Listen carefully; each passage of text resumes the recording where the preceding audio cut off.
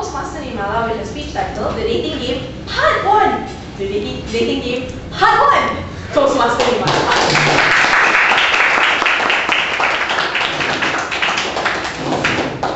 Hi ladies and gentlemen, I noticed everyone of you today mentioned that one of your reasons resolution is to meet new people. Some people want to get married, some people want to get boyfriends or girlfriends.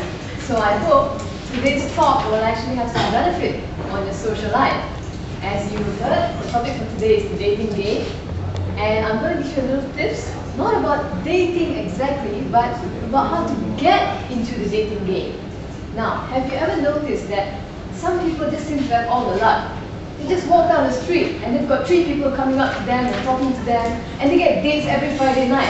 And some people, they are on the market, but nobody knows and nobody comes up to them and tries to take them out. And even when they try to approach people, they can't seem to get the message out that, hey, I'm available. Why do you think this is happening? If you're one of those people, or if you've always wondered why your friend is unlucky in love and you are so lucky, or vice versa, well, let me give you some tips. With your body movement, your body language, what you say before your mouth is actually open. Isn't that amazing? Before you even utter a single word and say, hi, my name is so and so, let's do coffee, people have already made an evaluation of you. Your personality, what you like, what you do not like, and how would you be as a girlfriend or boyfriend. Very interesting, isn't it? Let me elaborate. How does your body language show the kind of person that you are? First of all, before you even get close to the person you are eyeing, the way you stand reveals something about yourself. Supposing you observe me from a distance and you have no idea who I am, you might have the impression that I'm someone who's confident, someone who's sure-footed, someone who knows what I'm doing. Why? Take a guess. Why would you come to that observation? Yes? May I? Posture. Posture. Perfect. The posture, the way you stand. When you balance your weight on both feet and you stand still, you look calm and collected and sure of yourself. You know what you're doing. You're standing like this, the next minute you're going like this, then you're going like this, getting smaller in size. People are going to look at you and think, this guy doesn't know what he's doing, so why should I spend any time with him? I want to be with someone more confident than me. I want to be with someone I admire and respect. Why should I hang out with a loser? That's what you think. So, ladies and gentlemen, have you ever committed that sin? If not, you're in luck. But that's just the first step. Second is the way you walk. Now, supposing you're walking down the street, maybe this is in the shopping center, and you're trying to see which restaurant to go to, or maybe you want to check out a new cafe, maybe you want to go and check out at the MBH while waiting for your friend to arrive, but your friend's not there yet. So okay, you'll just look around the shops. Before you know it, somebody comes up to you and say, hey, doing anything? Want to chill? Now why would this person do that? This person could do that because the way you carry yourself is with poise and confidence. You walk with your shoulders leaning back, not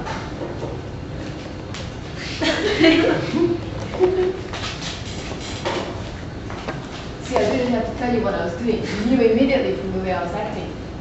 Your shoulders are down, your body is slouched, you look like you're not confident, not sure of yourself. So people from a distance, they might think, oh, that girl is hot, maybe I should ask her for a date. Nah. Change their mind, and you won't even know what happened. Because these people are having a conversation with themselves before they even coming up to you and finding out who you are as a person. Isn't that such a shame if you're actually such a beautiful person on the inside? Yes, it is a shame, isn't it? So there's 2 factors. There are actually more. Now, most of us are in an environment where we are communicating with people. Half of you are college students. We engage in group works and discussion. The other half are in the working community. We also engage in group works and discussion and probably attend meetings. The point is, everybody communicates. In small groups, in large groups, we do it all the time. In sitting position, in standing position, all this plays a role in what kind of message we send out to people. Okay, supposing we're in a large group, and we stand like this, and we just look at the room.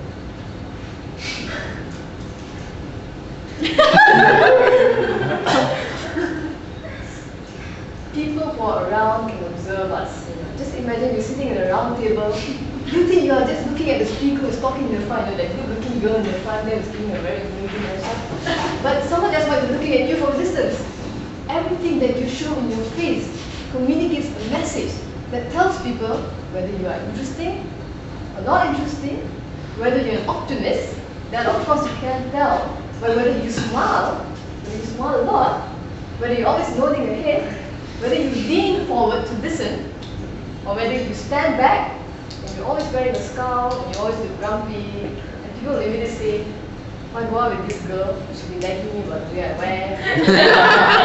Or looking at people too much hassle. Isn't that right? I'm sure you come to the same conclusion. Okay. So facial expression is a very important factor in whether you can attract people's attention to you or not. Now, let me go to another factor. Your gestures, what you do when you're actually communicating. Now, once again, you're talking to people, okay, and you're trying to give them a message that, you know, you're cool or you're important or you have an important message to tell them about your work life. But then all the time you're standing like this, do you really think people are going to look at you and say, "I want to listen to what this person has to say"?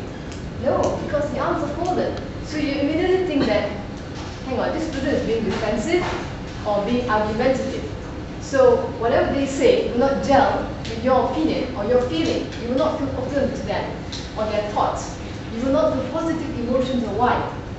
So once again, you have failed to score even before you open your mouth and try to pursue someone.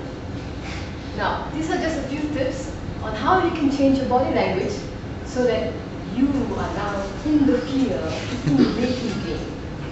If you want more advice, come to my seminar next weekend. Next seminar for the dating game. Hope to see you there. Thank you.